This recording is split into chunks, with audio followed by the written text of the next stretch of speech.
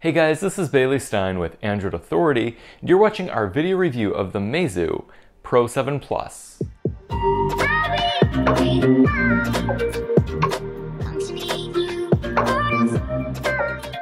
The Pro 7 Plus is really just a little bit better than the Pro 6 Plus, so a lot of what we said in that review also applies here. Well, there is one big change, and you already know what it is. It's the secondary display. Basically, Meizu has slapped on a 1.9-inch AMOLED display on the back of the phone. So, what does it do? Well, there are three main information panels that you can swipe between: time, pedometer, and weather. If you swipe up or down on any of the information panels, you get to the viewfinder mode. Here you can take considerably higher quality selfies with the rear cameras. In addition to these on-demand core features, the screen also shows things like new notification, event times and titles, and alarms. You can activate the screen by either turning the phone around or by double tapping on the glass. It's really nice to see Meizu seriously innovate with this secondary screen.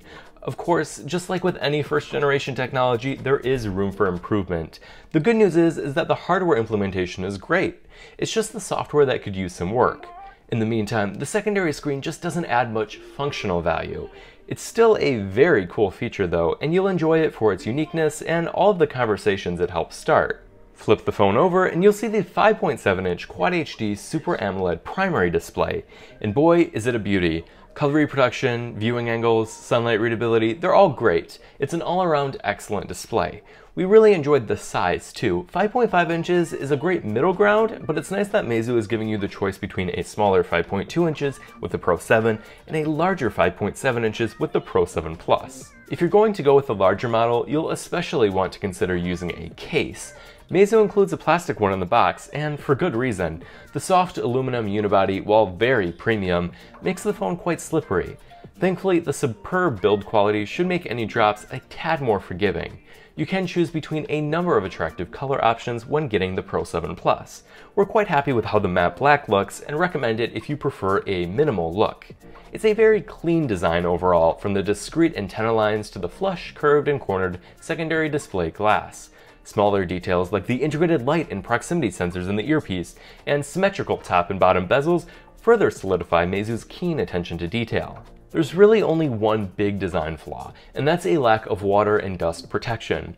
That's pretty typical at this price, but if it's something you want, know that you can spend just a little bit more to get it. One of our favorite aspects of Meizu's smartphones is their single key navigation configurations. So instead of a 3-key layout like you're probably used to, M-Touch on the Pro 7 Plus lets you navigate as well as authenticate with fingerprints with a single button. For navigation, you just tap it to go back, press it to go home, and swipe up from the neighboring bezel to multitask.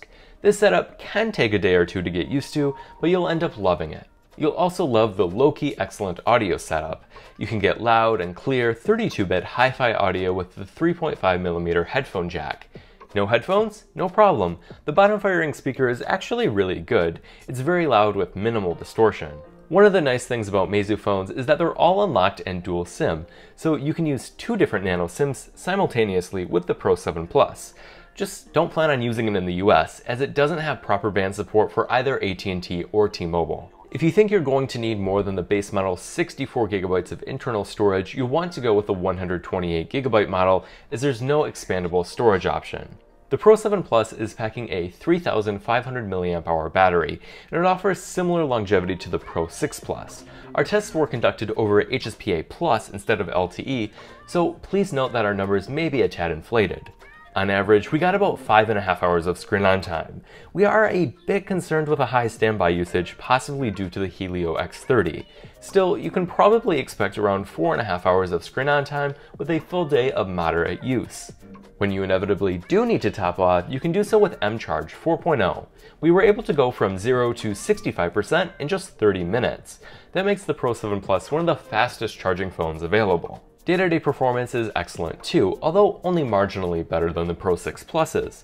It's using MediaTek's flagship Helio X30 10nm chip, but that's not the whole story. The 6GB of RAM, fast UFS 2.1 storage, and well-optimized software also help ensure smooth performance. Meizu's software changes extend greatly into the foreground too. While the Pro 7 Plus runs Android 7.1.1 Nougat, Meizu's Flyme 6 skin offers a unique user experience. Flyme isn't for everyone, but it's one of the most well-designed Android skins to date, and is great if you're looking to try something a bit different. Flyme's clean design, fun animations, and extra features are commendable. You can expect a very intuitive user experience. The UI is colorful, bold, and responsive. There's also a strong level of consistency in Meizu's design language throughout the software, from the menus to the system apps. We also really like how Flyme includes some extra security features. For example, there's a secure payment mode, which temporarily makes some common sense changes while you're using an app like PayPal. There is something to keep in mind about the software though. Since Meizu's system updates focus on changes to Flyme more so than Android versions, it is slightly unlikely that the Pro 7 Plus will be updated to Android 8.0 Oreo. We understand how this lack of Android support might be a turnoff for some. For the cameras, we're working with two Sony IMX386 12MP f2.0 shooters, one for RGB and another for monochrome. That's one more camera than the Pro 6 Plus had, but the Pro 7 Plus does lose a few features. There's no more laser autofocus, the 10 LED ring flash has been replaced by 2 LEDs, and most significantly, there's no longer any optical image stabilization. Sample images came out pretty similar to those taken by the Pro 6 Plus. Color reproduction is excellent, there's a good level of contrast, and images are very detailed.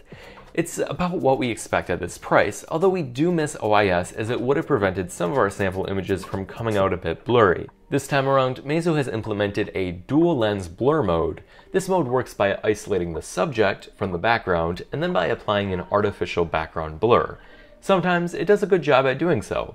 Other times the edges aren't totally accurate and the amount of blur can be too much or too sudden. We're hoping that Meizu will improve this feature with future software updates. Unfortunately, low light performance isn't quite as impressive as daytime.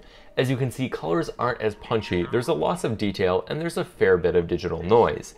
It's fine considering the price, but it could be better.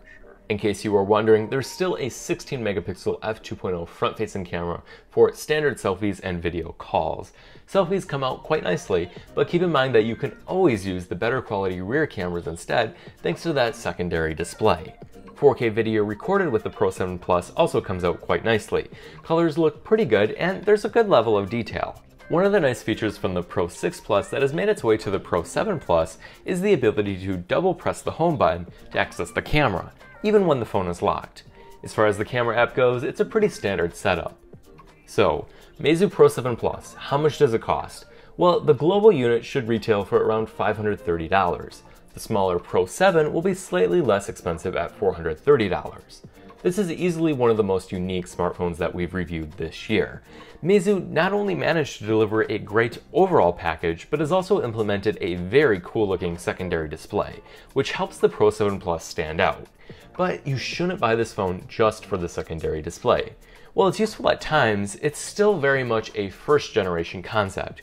You should think of it as a bonus item rather than a sole reason for your purchase.